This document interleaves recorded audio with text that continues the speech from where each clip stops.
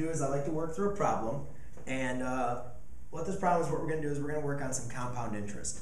And so to do this problem, what they're saying is, actually let's read out the problem here.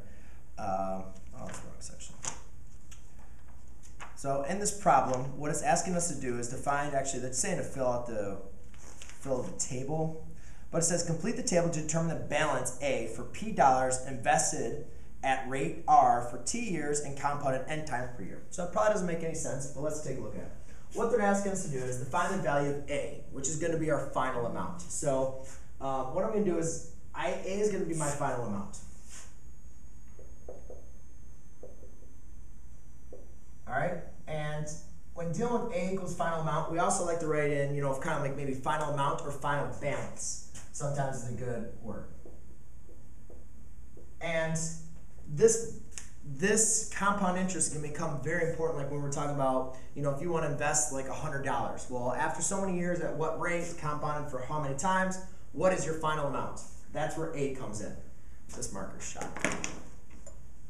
So they say P equals 2,500. Well, what does P represent? Well, P is going to represent your initial amount.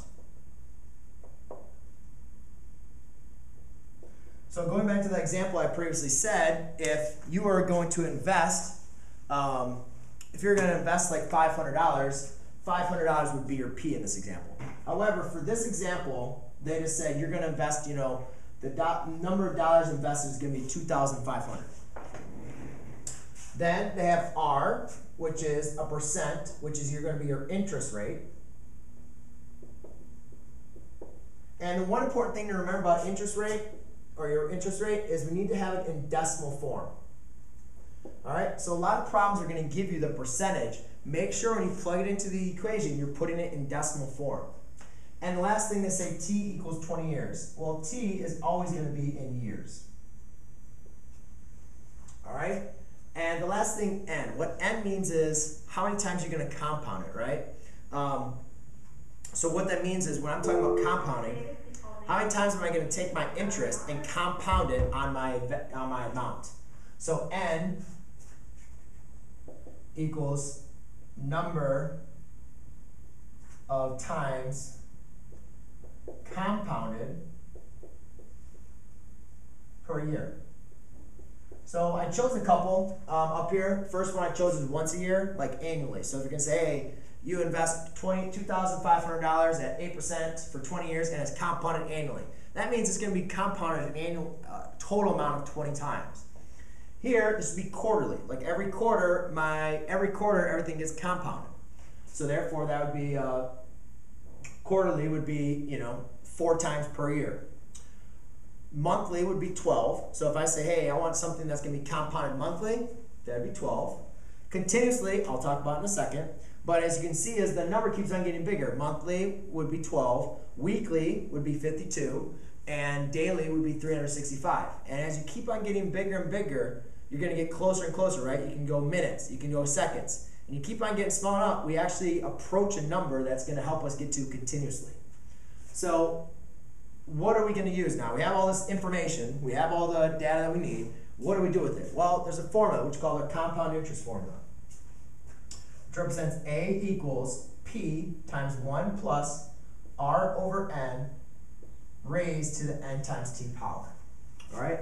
So that's our formula. And when I'm going to be doing these problems, it's extremely important that you know how to plug in these problems. So I'm just going to do one of these. I'll give you the answers so you guys can kind of see if you got your answer correct. But I'm just going to do one of them just for kind of the sake of time. And just make sure you guys understand how to do your calculator. So there's 2 different ways I like to do it in my calculator. You can do it one step by step by using the order of operations, or you can also just plug in the whole thing all at once. But when you plug the whole number all at once, you really got to make sure that you're using parentheses, because if you mess up, you might not know where you messed up and you get the whole problem wrong. So we don't know what A is. They asked us to find A. So therefore, I know my P is 2,500 times 1 plus my rate, which over here is going to be 0.08, divided by N, which is my compounded period. Now, each one of these are a different problem. Let's pick 12. Okay? Did I?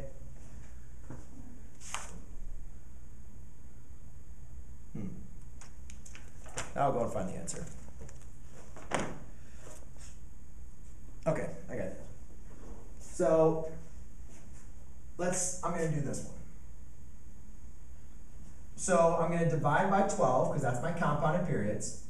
And then I'll do 12 times my number of years, which is 12 times 20 years. Okay. So there's a couple ways I like to do this. Now I don't have a calculator to kind of show you, but I'll tell you exactly how I'm going to do this first. Dr. Davis, please follow me in office. First thing I do is, if I was going to use my order of operations, I do 0.08 divided by 12. I get that answer, right? Then you just hit plus 1. So you add that to 1. Then I'm going to take my, what we call my, raise it to, or, you carry it, you raise it. You're going to raise it to the 12 times 20 power. And you want to make sure you put those in parentheses when you're doing that. 12 times 20, put those in parentheses. And then once I get that answer,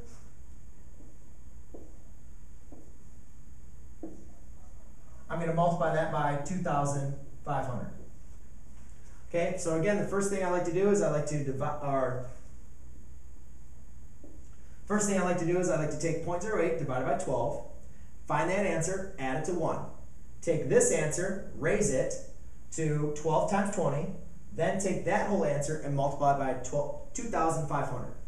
The same exact thing goes if you're going to plug this in your calculator. Here's how I plug it in. I plug in 2,500,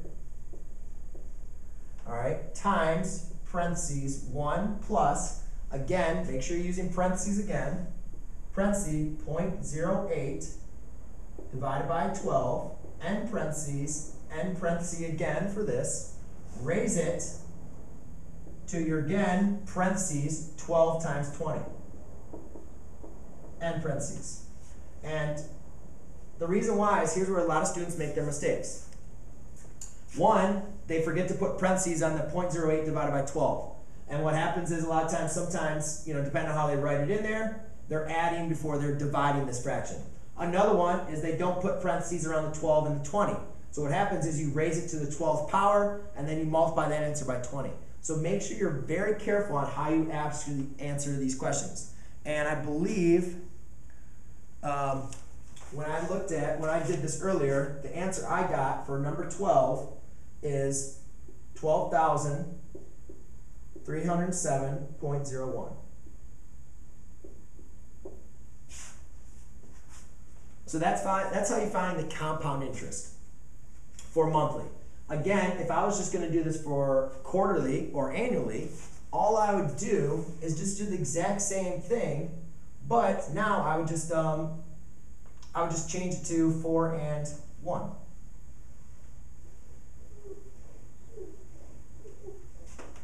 So I would just write A equals 2,500 times 1 plus 0.08 divided by 1, raised to the 20 times 1.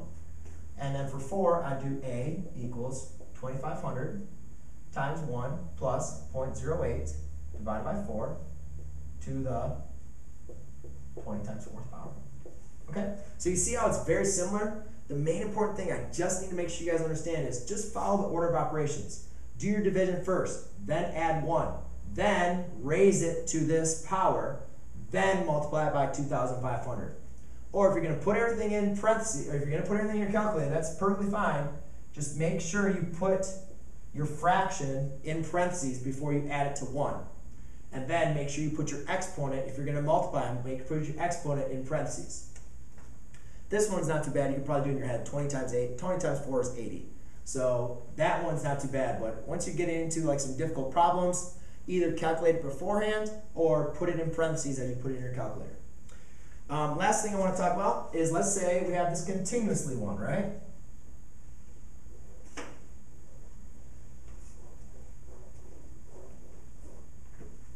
So what am I going to do for continuously? Well, I set this number, as we get to minutes, or sorry, to daily, and then hourly, minutes, seconds. What we start doing is we start approaching a special number in our formula. And what that number is E. And what we come up with is, a new formula, which is the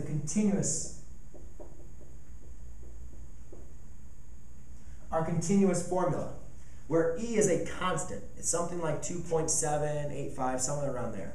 So E is a constant. Our P remains the same, our R remains the same, and so does our T. So again, I believe my P is 2,500.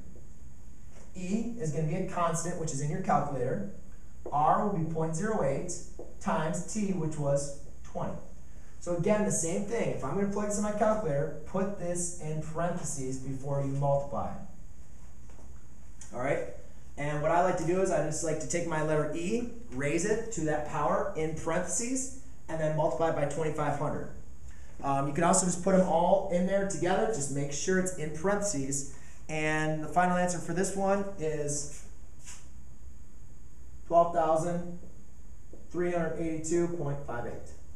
So really, guys, all you're doing for continuous and compound interest is you're just plugging in your numbers. You need to make sure you find your initial value, which is P, your final value, which usually you're going to solve for, which is A, R, which is rate, which is in decimal form, T, which is your time, and then if it's continuous, you're going to use E, and if it's not continuous, you're going to use N, and depending on how many times you're going to compound it per year. And just really careful when you're plugging them into your calculator, make sure you're using parentheses as much as possible to accentuate your order of operations. All right, good.